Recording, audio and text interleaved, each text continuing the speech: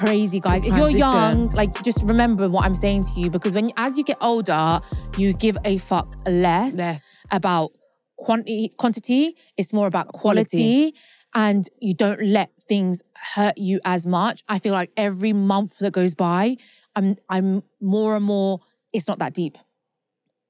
Literally, like, we're going to be in the ground one day. I'm sorry, but we are. And there's some serious things that are that deep, like that people are going through. Yeah. Thank you. Like, oh, my friend's chatting to someone else that I don't like, or, you know, my friends are going out without me, or all these things are just so not that deep. Literally, we're all, I know it sounds really bleak, but we are going to all be in the ground one day. Why do you keep saying this? Because literally, what the hell? Don't you start to think, like, even when you're sitting with your parents, like, who are with us a short time, every minute is so precious. Just enjoy it. Yeah. Like, I'm really trying to be less of a moody, miserable person. I just want to enjoy what I've got, enjoy myself now. Yeah, Make the most of it now. That's why I got really emotional. We were going to talk about Mother's Day. I got really emotional on Mother's Day because, I don't know, it just hit me. I was looking at my parents and I felt like so old. I could suddenly saw them like they're older, and I just got really emotional. I started crying. Because also my dad, I love my dad so much, but he's sometimes a bit of a difficult. He's a bit of a difficult person. I don't need to go into detail. I feel like a lot of people will relate to this with parents, and I think even when they get older, it probably gets even worse. Where you love your parents so much, but you might have a bit of a difficult. It might be a bit difficult. Yeah. But you have less patience for them or something, or, you know. It's not that I have less patience for them. That's what it is. Like, because sometimes daddy, he can just come across like sometimes a bit too much, a bit irritating, you know, talks a lot and, you know, very intrusive, trying to interfere with everything. And then you just sometimes feel like, oh, I just need, you know, I can't be asked for this. I'm older now. Do you know what I mean? Yeah. But like, I had this moment where I was looking at him and I felt like, oh my God, I need to have more patience. I need to give him a lot more time and effort. He's getting older. I can't even think about it. I'll cry. He's getting older. Because I got a limp. He's got a limp now. Like, my dad used to love walking. I get really sad. Anyway, I just thought, it's I really hate it.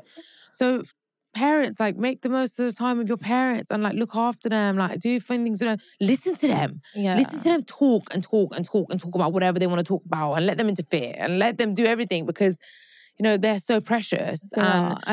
They've done so much, like, for us and for you guys. Give more to my dad. Unless, obviously, you have complete toxic arsehole parents, then don't take this advice. Yeah, true. Remove yourself. Don't guilt trip yourself into spending time with them. But we have amazing parents, you know, touch wood. Luckily, we've got amazing parents. I mean, they're not perfect. I don't think anyone's perfect. I'm not the perfect daughter. You're not the perfect daughter. We're not the perfect sisters to each other. Yeah. Actually, I think we are. We're pretty close. We're quite close. But you know what? I saw this quote and it said, like, be kind to your parents. It's their first time living too.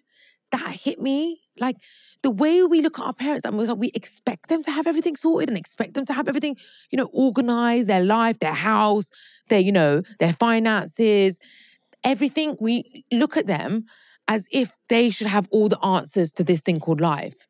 But they're just humans too. They're just like us. They're just making mistakes too. Mm-hmm. Yeah. They're learning too. Especially, I mean, like, Daddy has got really, look, he has qualities. He's got things that are bad, obviously, yeah? But he went through a life that was really difficult. He lost his mum at the age of like 4. He lost his dad as well when I was born. He grew up, you know, running away. If you want to know more about it, I mean, we'll do another episode on their life story because it's crazy. Running away and leaving his son behind in Iran. A lot of trauma. So, of course, he's going to have some issues. Yeah. But the qualities he has that are good are amazing. Like, he was the most amazing dad to me and Mandy. Affectionate, sweetest. Woke us up with, like, breakfast in bed, massages on our shoulders, kisses, hugs. Exactly. So we have to kind of put up with the bad qualities that he has, because he's got also such good qualities. Plus, we all have bad qualities. I've got bad qualities. But even our mum, who's, like, literally incredible, she's got some bad traits. Like, really stubborn and not like Dad. Not like Dad. But that's why I think I felt so guilty, because I feel like recently, the past maybe year or two, I've not neglected, in a way, him. Not, guys, don't prioritize my mum. Prioritize my mum, maybe not giving him as much as he deserved. But then, like, maybe we're giving him a really bad rap. Maybe he isn't that. like difficult, Anna. Sometimes I think that and then I spend time with him and then I'm like, oh, okay, this is why I don't spend time with him. He is difficult. He's so funny. He's difficult, but he's our dad. Guys, Yeah. that's what it is. It's your parents, like it is what it is. And they've lived a long life of, you know. And looking at them should make you realize, like, don't stress about the small stuff.